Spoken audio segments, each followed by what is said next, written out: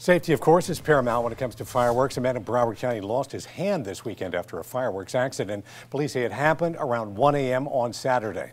Taking a deeper dive right here, we spoke to the chair of the U.S. Consumer Product Safety Commission, Alex Hohn-Sarek, about fireworks safety. He says one way to stay safe is to remember the acronym WOW.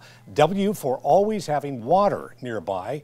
O for one at a time, never light off multiple fireworks at the same time, and W for walk away quickly and never put your body nearby or lean over fireworks when lighting them. Hohn-Sarek says also if a firework doesn't light the first time, don't try to light it again. Dump some water on it and consider it a dud.